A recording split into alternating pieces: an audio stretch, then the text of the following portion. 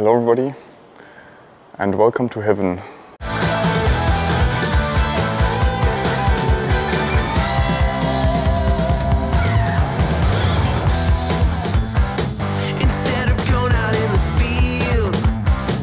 I'm facing my fears and filming in public. Okay, maybe before I continue with whatever that intro was, I should probably give some context. Leicas are not cheap cameras. This is probably not news to anybody. The Leica Q2 is so expensive that every time I think about buying one, my wallet becomes sentient just to laugh at me. The original Leica Q, on the other hand, can be had on the used market for quite a bit less. Okay, it's still expensive, especially for a camera that's almost 8 years old now, and especially for a guy who made €1.23 off his last video, but it might actually be worth it under the right circumstances. Spoiler alert, one of those circumstances is that your finances are more stable than this idiot's. Yo, I can buy this car for €45,000. Thank God I only have $82 in my bank account.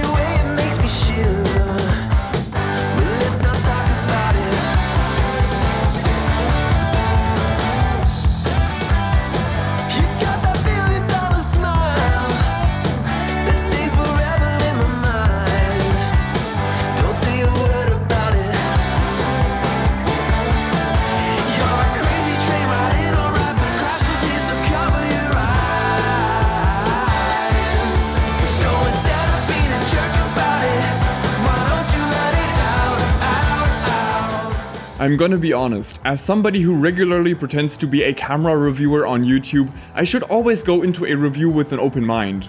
But when I got my hands on the Leica Q, I already had some pretty strong prejudice against this camera. The piece of glass attached to the camera, to be specific. Everybody raves about Leica lenses and especially about how good the lens on the Leica Q series is. While yes, it is optically extremely good, I was really worried about the 28mm focal length.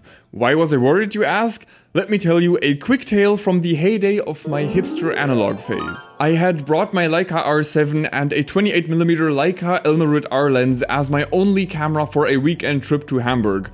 Long story short, everything went wrong. I was having a really hard time with the 28mm lens because usually I shoot a lot tighter focal lengths and I enjoy minimal compositions.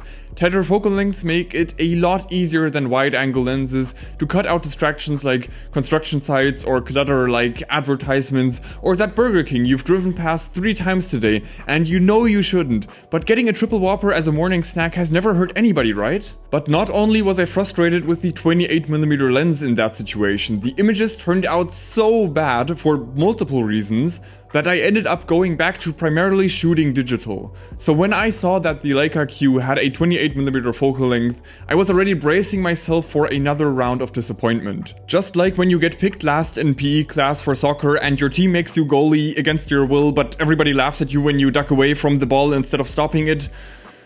Yeah, 28mm lenses might not be my only trauma.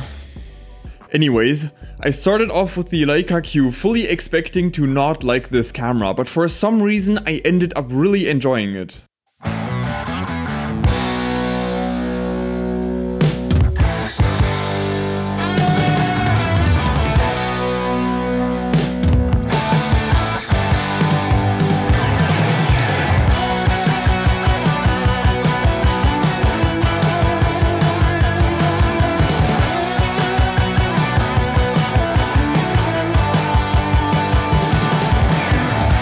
Is this some kind of miracle?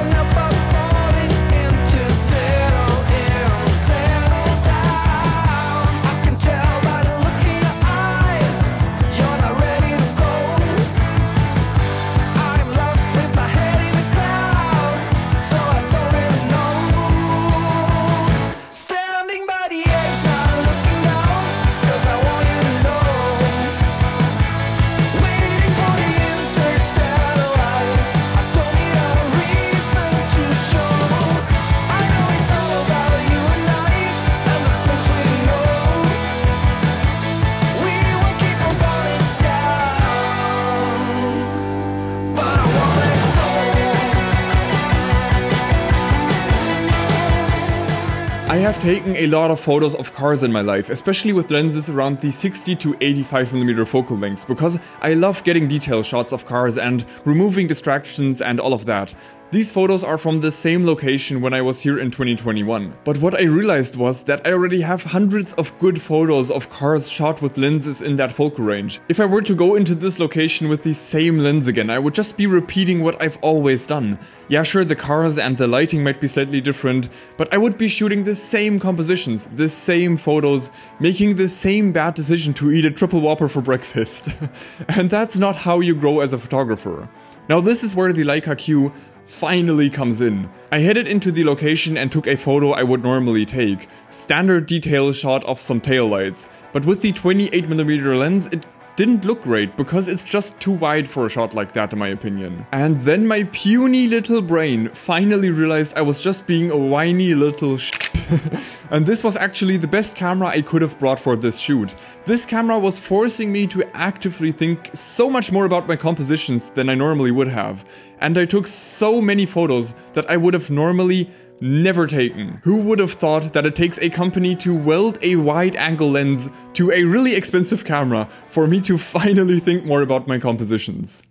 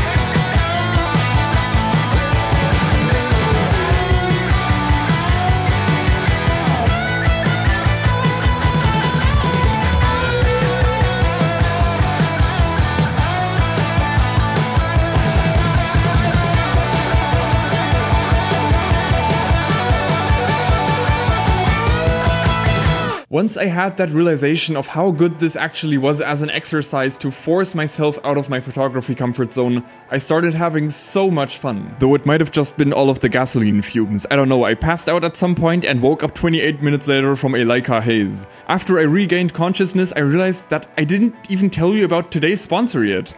It's you guys!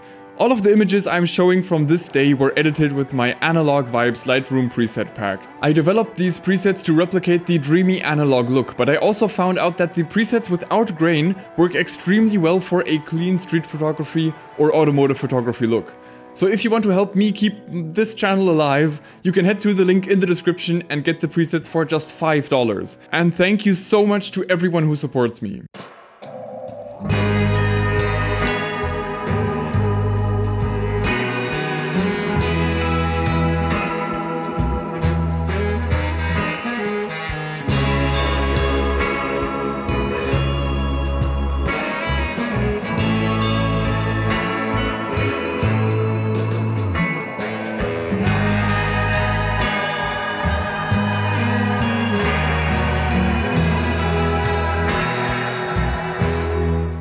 I think I want to get married here.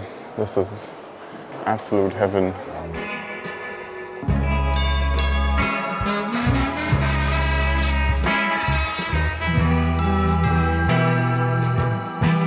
So, did the Leica Q make me a better photographer? I think it kind of did. I don't know if it was the presence of millions of dollars of beautiful cars, or the beautiful Leica build quality, or just the aforementioned gasoline fumes. But for some reason I had so much fun shooting with the Leica Q on this day, and it really pushed me out of my comfort zone creatively. Of course you don't need this camera to shoot a 28mm lens, but for some reason it took this camera to make me realize the habits I've been stuck in. One of those habits might also be buying too many cameras, but we're gonna address one of those problems at a time. This video is not a "is the Leica Q still worth it" video, because for a full review I will definitely have to do more testing. But if you're interested in a full review, then please consider subscribing to the channel. I would love to hear your thoughts on the Leica Q in the comments and if you've had any similar experiences.